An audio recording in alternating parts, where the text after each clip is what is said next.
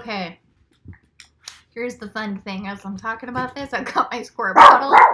You hear him? It's my Chihuahua. Don't do that in an interview. It's distracting. I mean, it happens. Come on. We're all interviewing at home, but do your best to be in a quiet space. So hold on a second while I deal with the Chihuahua. Just a second. Shh. Shh. Yes, I use a squirt bottle for my little dog. He gets so ashamed. That poor thing. He has to deal with so much. He even has a diaper. I know. Anyway. So, moving on.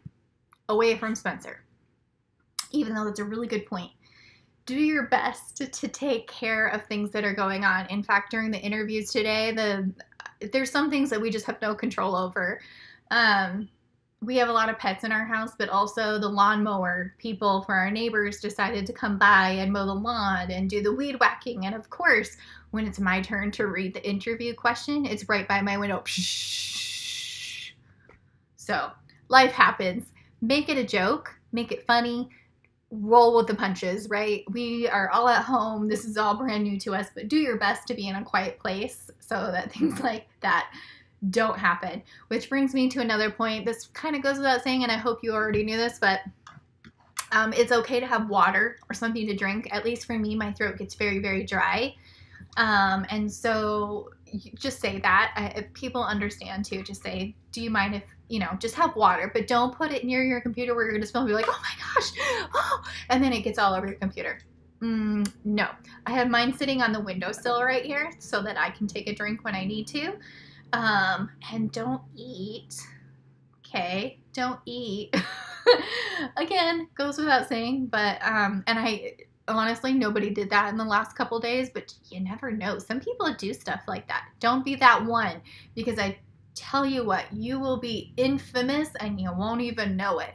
The worst, just don't eat.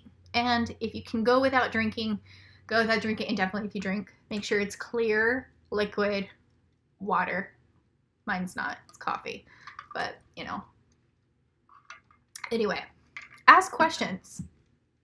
When you're done with your interview, ask a question. There's some really good questions that are listed on Pinterest. I think some of the best questions that I know that we like to hear is asking why you should work at a certain building. Like, why should I want to work with you? But wording that in a way that doesn't sound demeaning, like, look at me, I'm amazing. Don't be pompous, be arrogant. Don't do that. Don't be arrogant. Be confident, transparent, humble, but also reflective and say, I hear that, this building is a great building to be at. I've heard a lot of great things, but I'd like to hear from you about why you think this would be an amazing place for me to work. Another good question that we've heard that I thought was really good and hit the interview team very, very well, and I've also seen on Pinterest, is if you were to hire me today, this very, very minute, what sort of reservations might you have about hiring me as a teacher?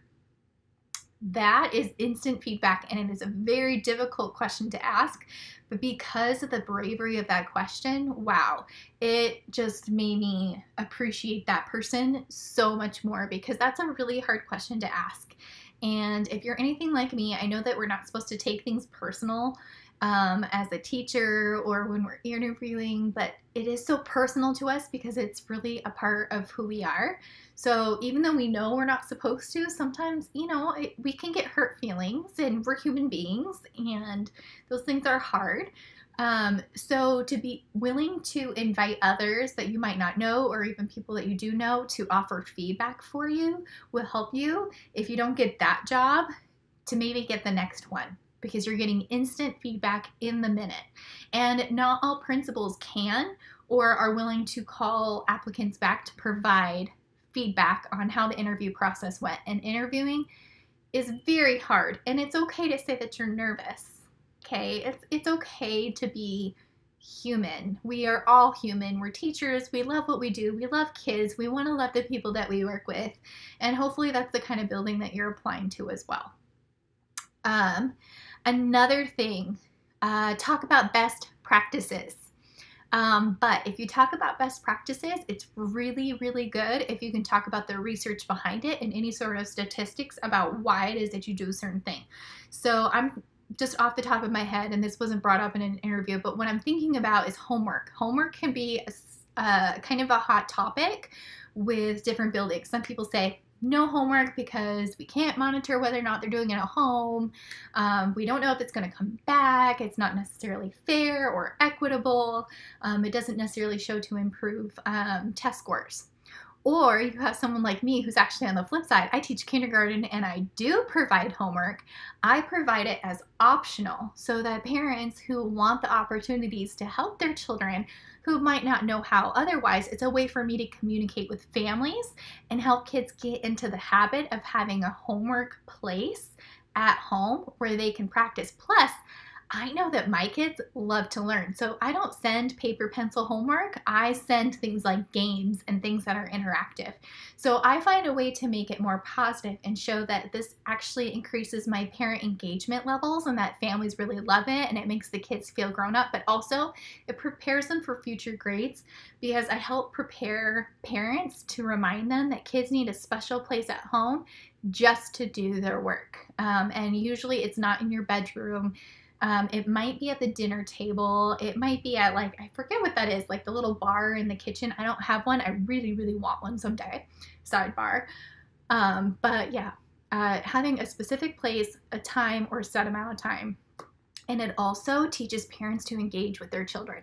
So if you have a reason for it or you have statistics behind it, you can present it both ways. But make sure that you're talking about best practices and maybe the research behind it and why you choose to do it. It goes without saying you should have learning targets posted in your classroom and be able to communicate to your kids what it is that they're learning and why it is important and how you might do it in a way that is engaging to both kids and families, because we have a lot of new jargon in our teaching community that hasn't existed before. Kindergarten, at least for me, it's not what it used to be when I went to kindergarten. It's the new first grade. It's got entirely different new standards, which is interesting, COVID crisis wise. So make sure that you talk about how your best practices engage families and how it creates like a wraparound support for all families. Talk about, when you're talking about collaboration and communication, about how you talk with your school counselor. All kids have now experienced trauma. 100%. If they have been in the school system, they have now experienced a huge trauma event, being ripped out of a classroom. And for me, I would draw on my understanding of grief and loss as a social worker and talk to that. Talk about how you address trauma inside your classroom. Talk to the trainings that you've had, but also give specific strategies. You're going to want to use buzzwords, okay? You want to use things like trauma-informed practices, restorative practices, PBIS, break spaces, different ways for kids to communicate their feelings and how do they talk to each other and how do you have restorative conversations. You want to bring in all those buzzwords, but to just list the definitions like that is not enough. Talk about how you specifically integrate that in your classroom in a way that provides community support. One of the things that I tell my families is that, hey, when your kids are in my class, please don't be offended if I call them my kids when I'm referring to someone else, because they are like my kids. When I'm here, I will cherish them so much and I tell them that I love them. If that makes you feel uncomfortable, please let me know, and I would love to be an example to them and tell them a way that I care if there's another way that you prefer. Also show how you partner with parents. To say that you partner with parents and do maybe conferences, fine, we all do conferences. What does your conference look like? I think that's actually one of my strengths, is really working with parents at conference time and giving them reassurance and letting them know that they're a student's first teacher. And so I value their input, and it's not something I just say. I really value a parent's input because nobody knows their child better than them. Nobody is a better advocate for their kid than them, but sometimes it takes a little bit to try to figure out and help navigate a school system, especially if it's something that has been not trustworthy to you in the past. And that depends on the education, the background, and your experience within a school system. So showing parents that they are valued, that you love to have them in there to volunteer, that they can stop by, but also making sure that you let them know and setting up boundaries with parents, because there can be helicopter parents. If you've been a teacher before, you haven't had those, right? Not at all. Yeah. Yeah. We've all had helicopter parents, which, you know what? I try to think about it this way. Those parents are the biggest advocate for their kid, but you still need to set up boundaries as a teacher as well. How do you set up boundaries with parents and also keep an open door policy? For me, it's creating appointments. So when I teach kindergarten, when they're coming in for the day, probably not a good time to talk with me, or when they're leaving right away. I let parents know the very first time I talk with them that here's why that's not a good idea, so they know that, hey, I'm not brushing them off, I'm not trying to be rude, I'm busy and I'm thinking about where are all these 20 little tiny bodies going and making sure that they're safe. It's also a good time to communicate safety expectations. Talk about social emotional curriculum. Again, not as an extra, but how do you intentionally implement that in the classroom? What classroom management strategies do you have? Maybe what has worked in the past and what hasn't. If you've been teaching for a while, your classroom management strategies change a lot. They change based on the students that you've had. So if you're going to say that, you don't want to say it as a blanket statement. You might want to say, I use student-centered practices. I kind of first developed that term in social work when it was client-centered practices, but it's a real term in teaching as well, student-centered. So student-centered just means that you look at a situation. See, don't have your dog nearby. Shh. Poor baby. He just sees so many fun things out there and wants to be out there. Sorry. So, things happen. Roll with the flow, roll with the punches. He doesn't even seem bothered by the fact that he was hit with water. He smells like wet dog now. Anyway, so someone who did the best interview was someone who talked directly to the camera or looked exactly at themselves while they were speaking to the camera in a Zoom conference. That is actually a tip that I give people when they're creating lessons online to share with families and with kids, because when you look at yourself in the camera and you're watching yourself on your computer, you're getting instant feedback, but it also makes it look like you're looking at the other person inside an interview, so it makes it seem more personal. So a very simple tip is, if I were to look at the camera, it kind of looks like I'm looking away, but if I look directly at myself and my eyes while I'm doing my interview, it looks like I'm talking to the other person on the other side. Don't use the melting pot analogy when you're talking about race, culture, and ethnicity. It's an outdated term. So I completely understand where it comes from, but in today's culture, we really want to celebrate someone's uniqueness and individual self, as well as how we can work together as a community. So, and how can we work together and be respectful of each other? So don't use the melting pot analogy. Something that I was taught in social work was to use the salad bowl analogy, which actually I really like, because what it means is that everyone has their own identity from where they come from. And nobody is more or less important, but everyone is defined by their experiences, what they believe, their religion, their culture, the color of their skin, where they come from, the region. Are you urban? Are you suburban? Where do you come from? Are you from a rural area? Those kinds of things define who we are as a person. Those experiences define us as a person. And so when we have a unique mix of people, we need to address the things that are happening in our world. And we also need to address the fact that everyone has their own cultural identity, and how might different perspectives be different, but how can we agree to disagree, and how can we also collaborate in a way that is respectful? It is not intrinsic to do that. You need to be taught, and we need to teach kids how to do that. How do you plan on teaching that in your classroom? Be specific, okay? You might use sentence frames. You might have rules and expectations, but you also need to say that you have to teach it, okay? It's not something that's going to be natural. You need to teach those skills because they are a skill, and it can be challenging, and a lot of times it's just a maturity level. But it is a skill that can be taught, and it needs to start in the classroom. Be succinct, but provide enough information. Refer to people as people, not necessarily the color of their skin or where they come from. Mexican people, Black people, or African American people, people with Caucasian skin color, or Caucasian people, or white people. Just make sure you preface it with people. I think the same thing goes with people who have disabilities, not saying the disabled. Those are very outdated terms, and rightly so. And I know that sometimes it depends on the generation you come from, and none of it is meant to be offensive, but it can be offensive to some people, and things are constantly changing, but we really want to be respectful and value the people that we have. Use humor when it's appropriate.